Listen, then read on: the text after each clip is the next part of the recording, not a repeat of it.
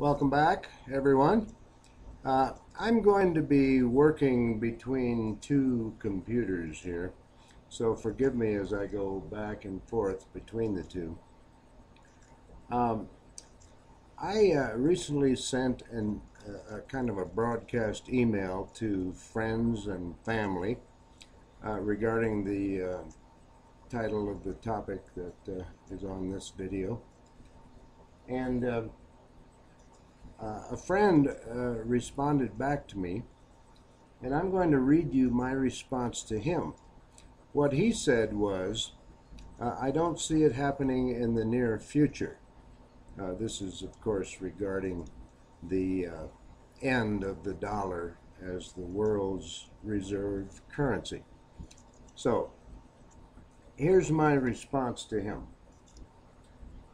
I don't know when it'll happen, but it will happen, probably within 10 years. It will happen slowly because the BRICS countries, South Africa has been added to BRIC, Brazil, Russia, India, China,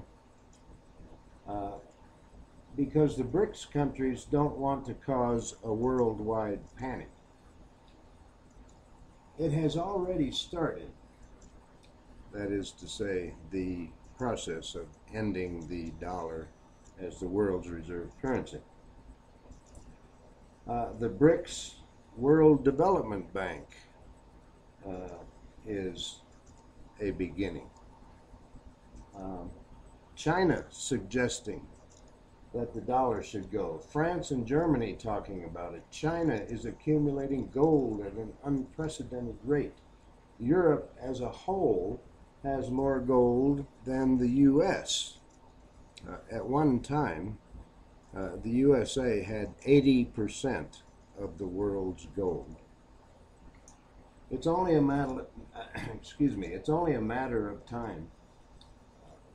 Michael Hudson, a leftist economics professor, agrees with the rightist economist and New York Times best-selling author of Currency Wars and the Death of Money, James Rickards.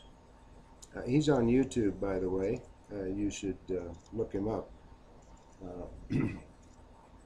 He's he's got quite a view on this whole topic. Anyway, Hudson and Rickards agree.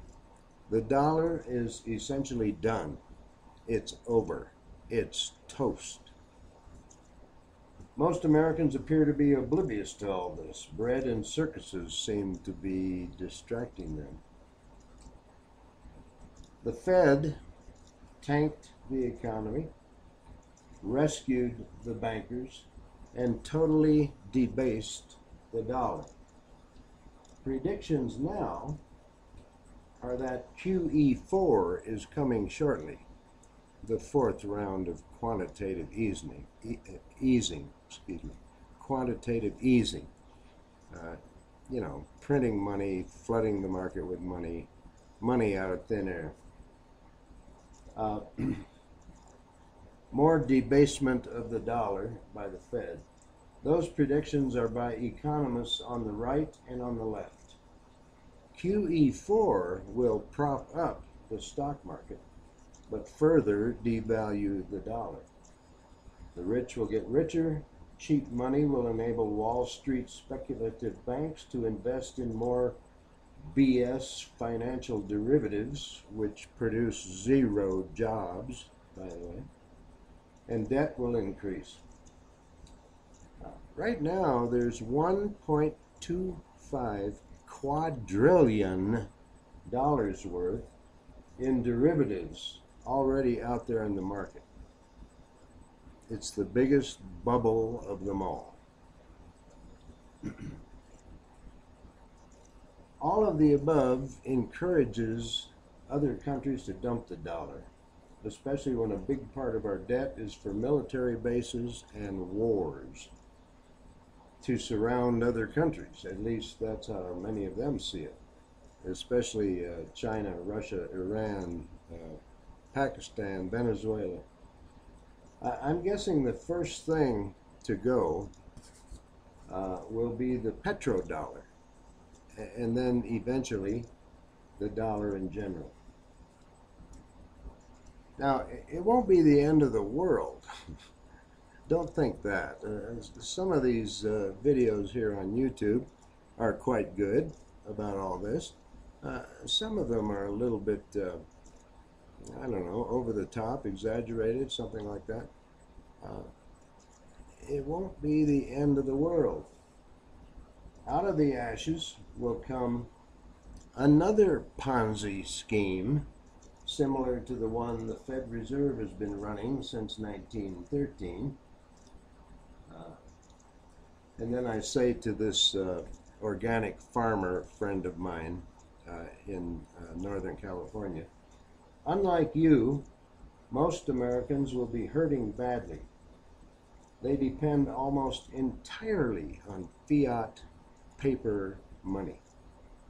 The transition to the next Ponzi scheme may take months or even a couple of years. Most likely I will have left my physical shell by then, but I'm concerned for my grandchildren. Meanwhile, too many Americans appear to be squabbling over meaningless political parties, hot-button issues such as gay marriage or marijuana, or which football team is the best. All this while the Fed continues to ruin the dollar and prop up mega speculative bankers. Military spending not only dwarfs any other spending, but also pisses off more and more countries. The NSA spies on our allies. Germany is especially fed up with that. Most jobs created appear to be low-paying or temporary or part-time, and American deindustrialization continues. Never mind that the Constitution, in large part, essentially is trashed, or that basically the same thing which caused the 2008 crisis is happening again. Only this time it will probably be worse. Ain't life a hoot? I have to admit, I find it all absolutely fascinating. You all be well. I'll see you next time. Let me get out of here. Okay. Take care.